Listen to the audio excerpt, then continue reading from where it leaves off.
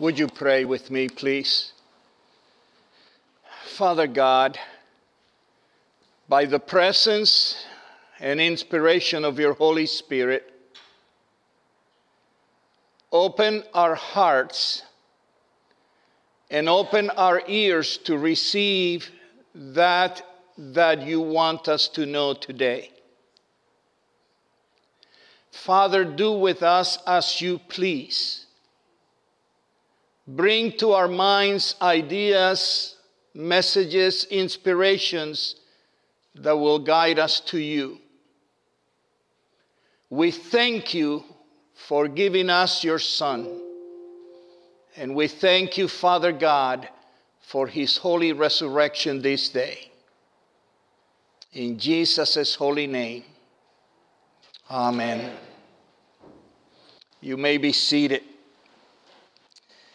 In your bulletins, for those of you that like taking notes, in your bulletin there is a page, I believe it's at the back of your bulletin, and you can have pens, or there may be pencils in the pew in front of you, and you can take notes, and not just notes of the things I say, but perhaps things that the Lord may say to you as you are listening to me, or a particular passage of Scripture is mentioned. It may be that the Lord begins to speak to you in new and wonderful ways, and I want you to write it down, and then later you can pray about it and ask the Lord what he is meaning to say to you. Around the year 400 AD or so, 400 in the year of Christ's era, there lived a man by the name of John Chrysostom. John Chrysostom was an archbishop of Constantinople. He was born around 347 and he died about 407. Chrysostom wasn't his last name. Chrysostom means golden mouth. Golden mouth.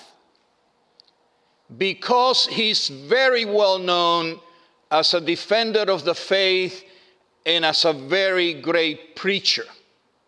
And so he became known and is known today as John Chrysostom, especially in the Eastern Orthodox Church, but he is a bishop of the entire church.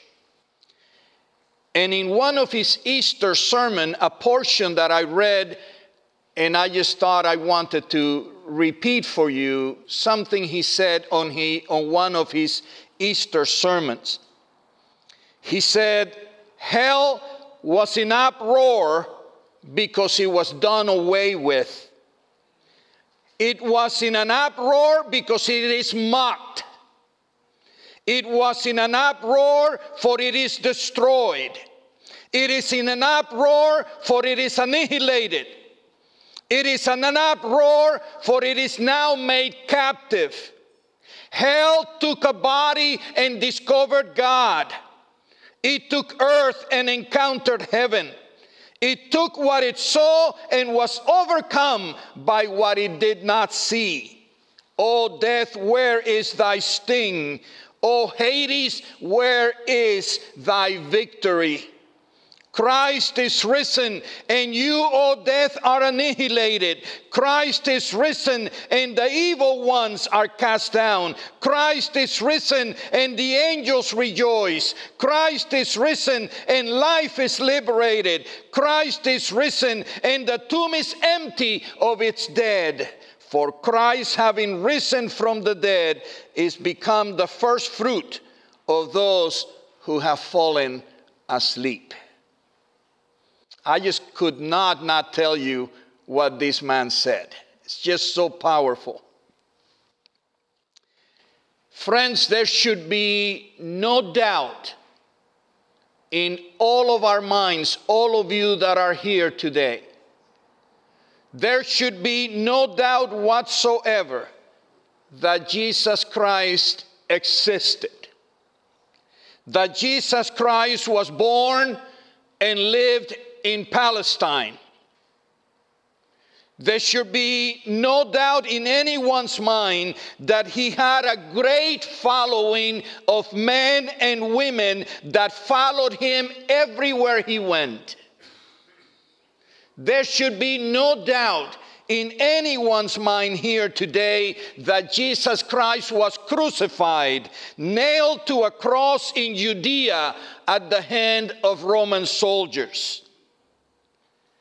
The testimony of these things about the life of Jesus come not just from the Bible and not just from the Gospels. This testimony comes from a number of non-Christian sources, both Jews and Romans, who told about the events that had taken place in Judea.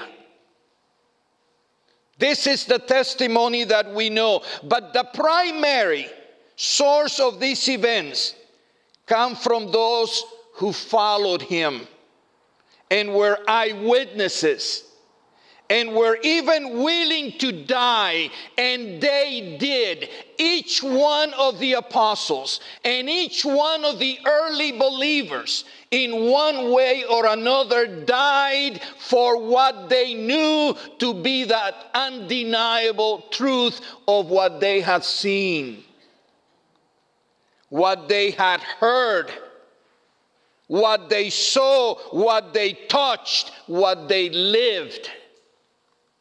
Their willingness to suffer, their willingness to die, and some of them even die horrendous forms of death, is a testimony of their conviction that Jesus Christ was who he claimed to be. And this was news that should not be kept secret. They died martyred, 99% of them. Only John survived into old age. All the other disciples died martyred everywhere that they spread in the world, testifying that Jesus Christ, the Son of God, had come into the world, had died, and had risen again. It was too big a news to be kept under secret.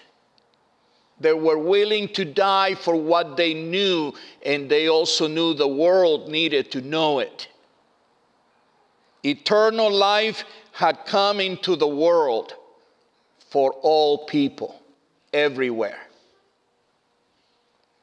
Their testimony is what we proclaim today in our service. As part of our service, there is a moment in which we are all going to say these words: Jesus died, Jesus rose, Jesus will come again. That is the basis of their faith and the basis of our faith. Jesus died, no question about it. Jesus rose, no doubt about it. Jesus is coming again. That is the hope and the assurance of the church. And that's why we're here. Jesus had been crucified on Friday, just 2 days before Sunday, 3 days before Sunday, before the beginning of the preparation, the day of preparation of the Jews. The day of preparation started on Friday at 6 p.m. Or actually started on Thursday at 6 p.m. Passover would start at 6 p.m. of Friday evening. The evening of the day of preparation begins with Jesus preparing the disciples by celebrating Last Supper, by giving them what I called on Thursday the testament of the Lord.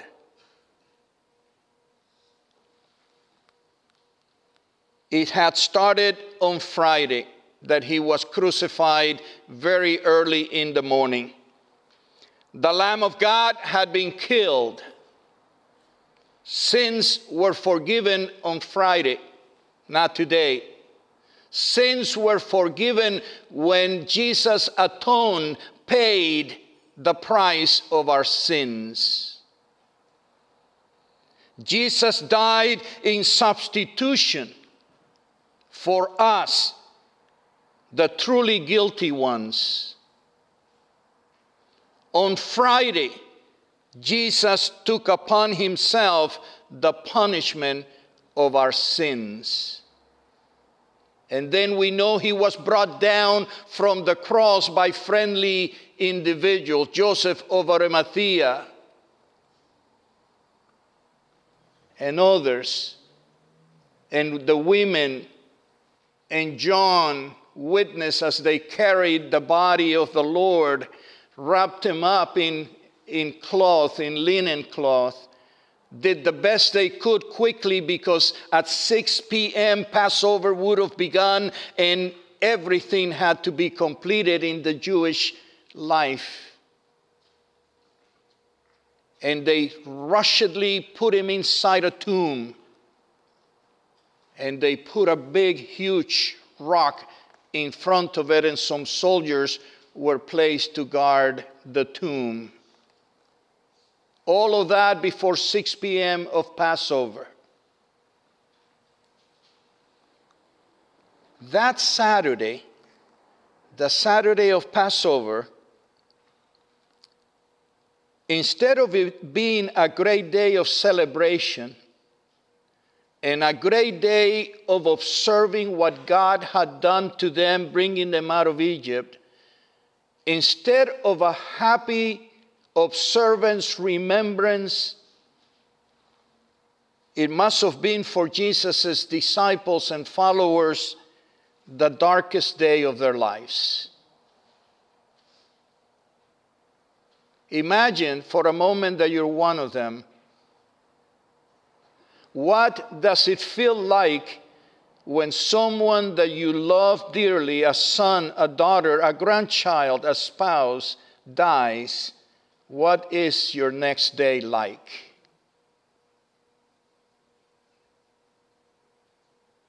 That Sabbath, instead of celebration, must have been the darkest, quietest, somberest day that they had ever experienced. The most heart-wrenching day of their existence. Their world and their hopes had been dashed. He whom they considered the Son of God had been miserably executed and killed, and they were left without direction. They were left with questions. They were left with sadness. They were left lost and in fear. That Sabbath was not a joyful occasion.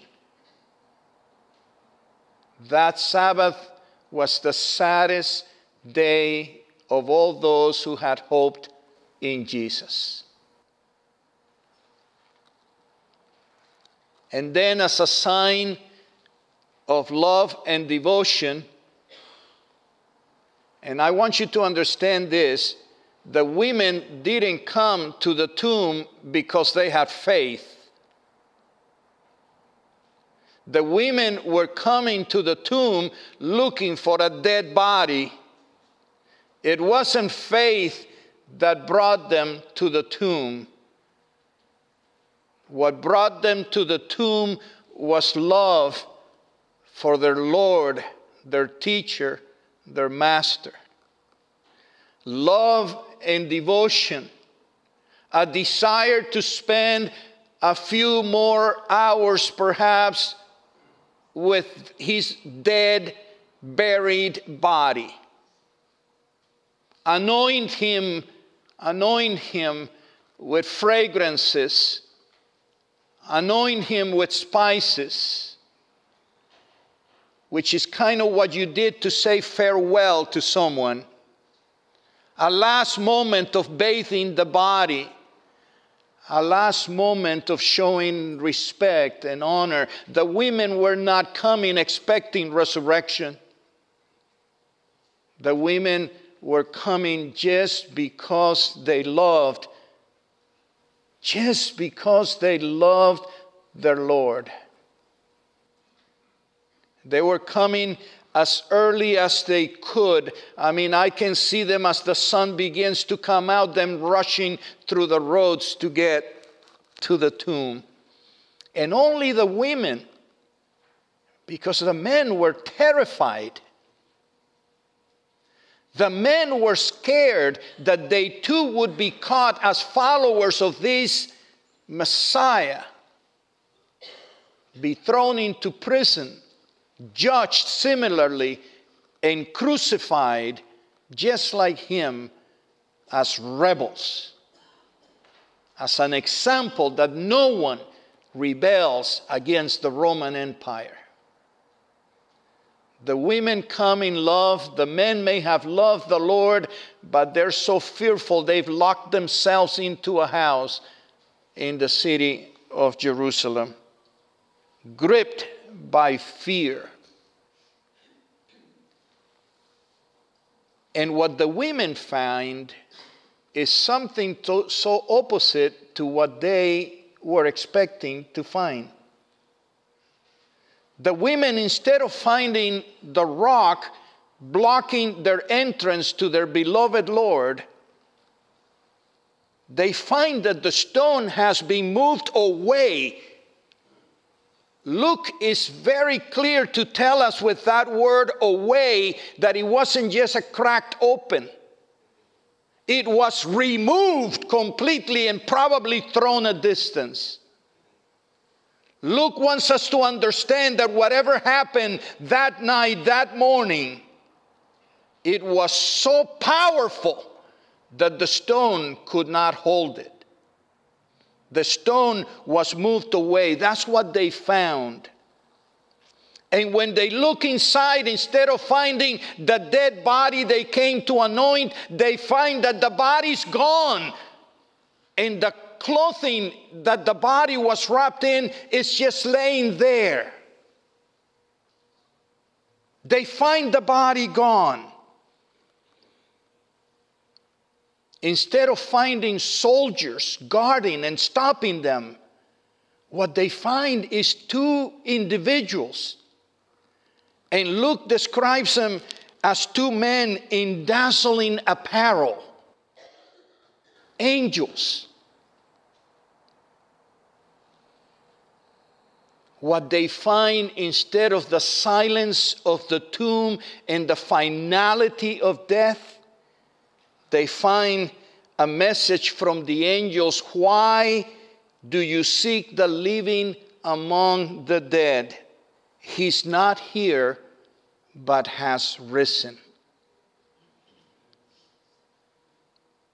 This week I was reading an article from a dear man that I don't know personally, but I follow a lot in his books. His name is Ravi Zacharias. He's an apologist for the faith and a great evangelist. And he wrote an article that caught my attention. And the title of the article is that the angels did not say, "He is no more." What the angel says is, "He's not here." He's no more is what we might say when someone passes away, and we might say he's no more. But what the angels say is not he's no more, he's just not here. Which implies a lot more than the finality of death. He's just not here. Go and tell the disciples, go and tell everyone that Jesus Christ is risen from the dead. Not he's no more, he's just not here. He will appear to you later. And here begins, on Easter morning, begins a series of 40 days in which Jesus continuously appeared to his disciples daily, appeared daily in numerous places and in numerous ways, and eventually even appears to James, his brother in the flesh, who had refused to believe while Jesus was doing his ministry. He had refused to believe that Jesus was who he claimed to be. And now he appears to James, and James comes to faith, and James becomes one of the three pillars of the church in Jerusalem and the author of the letter of James. In the Bible, you can read his faith in that letter. For 40 days, Jesus began to appear to different people, some traveling to Emmaus. They find him in the road. He appears to the women. He appears to 12 or 11 as they're gathered in fear. Then Thomas is not there. And next Sunday, he appears, this time Thomas being there. Then he appears to James. Then he appears to 500 brethren at one time. And eventually he appears to Paul. Paul, the biggest persecutor of the church. The one who wanted to stamp down the message of the resurrection. The one who opposed the resurrection and persecuted any message of the resurrection. He appears to Paul, who was then called Saul. And Paul becomes, brothers and sisters, the greatest evangelist that the world has ever seen. In fact, most of what we believe today comes from Paul. Most of what we affirm today is Pauline. Paul becomes the voice of the church to the world, while the rest of the disciples were the voice of the church to Jerusalem and then spread east and all over the place. But Paul is the one that reaches Rome and reaches soldiers in Rome who possibly are the ones who take the faith to England, and that's the faith that we practice as Anglicans. The faith that Jesus Christ died, that Jesus Christ rose, that Jesus Christ is coming again. Pauline theology is what we know and affirm. And yet, believe me, he was the greatest persecutor. He set his life to stamp down the message that Jesus had risen from the dead. For 40 days, Jesus appears to so many people. Not one, not two, not in certain circumstances, not in a dream, but he actually says, touch me, see the wounds, see my hands, give me some food. He gives them every proof possibly that he who was dead was now very much alive. For 40 days, and these men and women went out into the world to tell people that Jesus Christ was who he claimed to be.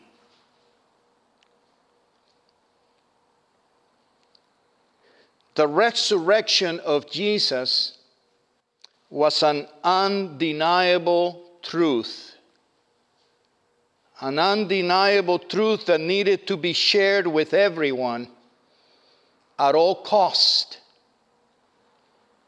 at all sacrifice of life, at the cost of reputation, at the cost of persecution, at the cost of imprisonments, at the cost of stonings, at the cost of whippings,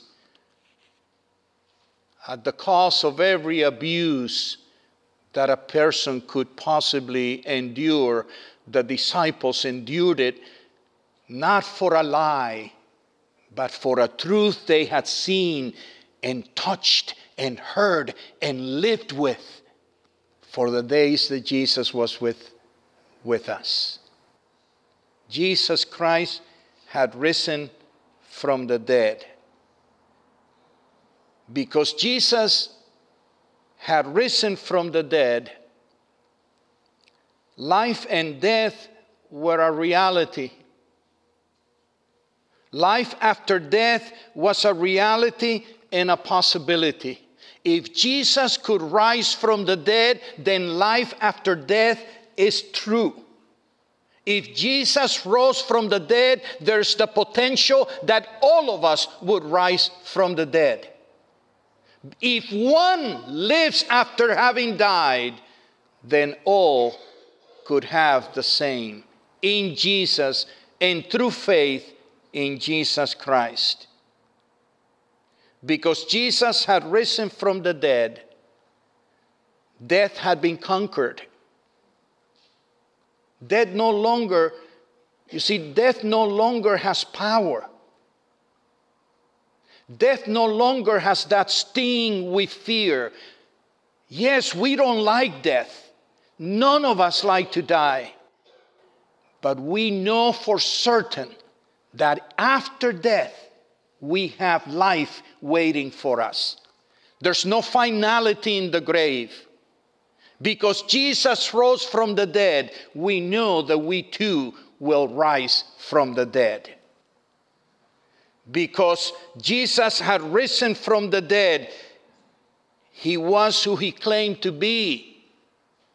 Friends, if he promised resurrection and he did it, then he knew what he was talking about, and he is who he claimed to be. As the Son of God, as the anointed of the Father, as Messiah. Because Jesus had risen from the dead, eternal life was guaranteed. Guaranteed because he promised it. Your eternal life is secured in Jesus Christ. Because he, the Son of God, promised that he will not lose one that the Father has given to him. That whosoever comes to him will have eternal life. He has promised it, and to assure you of that promise, he went ahead and rose from the dead, victorious over death, over Hades, over hell, and over all enemies of the believers. So how do we receive that eternal life? How can you receive today eternal life? How can you receive it today? Well, there's only one way. There's only one way. And I'm going to share with you what Jesus had to say. Jesus said to Martha, I am the resurrection and the life. Whoever believes in me, though he die, yet shall he live. And everyone who lives and believes in me shall never die. Do you believe this? And then he said to Thomas, I am the way and the truth and the life, and no one comes to the Father except through me. And Luke writes for us in the sermon of Peter in the book of Acts, there is salvation in no one else, for there is no other name under heaven given among men by which we must be saved. Salvation comes by faith and through faith in Jesus Christ alone. Not by works, not by race, not by family association, not by church membership. The resurrection of the dead comes through Jesus Christ, through faith in Jesus Christ. Paul reminds us of this in Romans chapter 10. Because if you confess with your mouth that Jesus is Lord and believe in your heart that God raised him from the dead, you will be saved. For with the heart one believes and is justified, and with the mouth one confesses and is saved. How do you receive eternal life? Through Jesus Christ and Jesus Christ alone. No one else has the power to resurrect you. No one else has the authority over death. He gained that authority by walking out of the tomb fully alive. And he is Lord of lords and King of kings. And all things will bow down before him. He's the one that guarantees your resurrection. He's the one that is your Savior, your King. And you can only receive this gift and this assurance through faith in Jesus. And through the proclamation with your mouth and your testimony for future generations that Jesus Christ died for you and rose for you and is coming back for you. You are not orphans.